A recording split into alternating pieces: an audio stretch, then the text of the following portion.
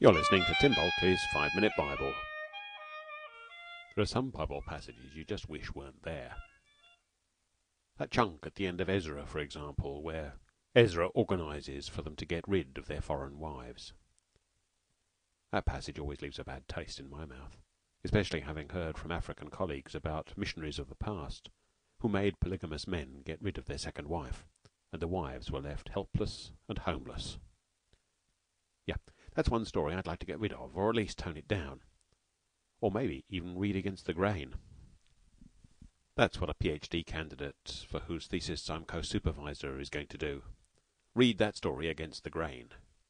He'll imagine the voices of the wives and their children. But his approach always raises questions for me about where his values come from. You see, the way he argues it, this passage is not one that liberates, and therefore it's one that we read against the grain of the Bible. But where does this value of liberation come from? How come that's the standard, the canon, we can use to measure the Bible? And indeed, what does liberation mean? And why is it so important? Where do our values come from? The founding fathers of the United States did it. We hold these truths to be self-evident, they said. Self-evident is fine, until someone, or some group, else, says, not to me they're not. Where do values come from? From religion? Well, how do we know what the values of our religion are? We know because of the texts, and because of authoritative interpretation of the texts. And so here there's a tension right at the heart of the Reformation Revolution, at least the way my community told it. It was the Pope, the magisterium of the Church, against the Bible. But for those issued from the Anabaptist tradition, we want to be without any magisterium. The Bible, we say, makes sense of itself. So, Menno Simons, one of the best known of the Anabaptists, said, "You say we are inexpert, unlearned, and know not the Scriptures. I reply, the word is plain and needs no interpretation.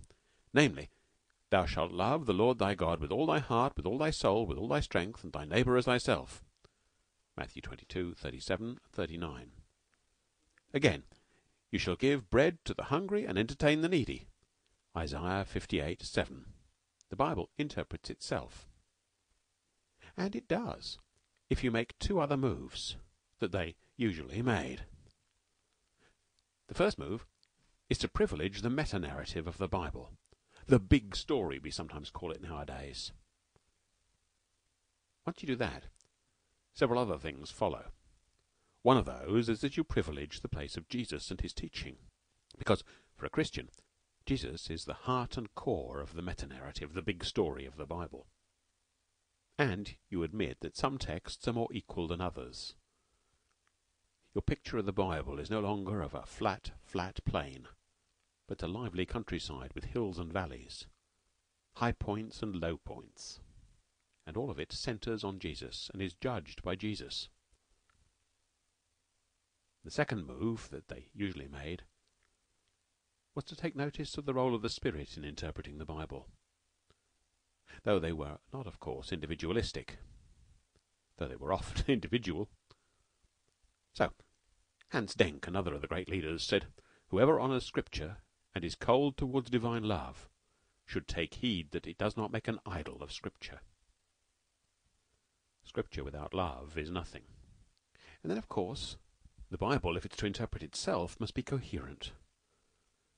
The bits must fit with other Scripture, fit with the big story, and fit with Jesus.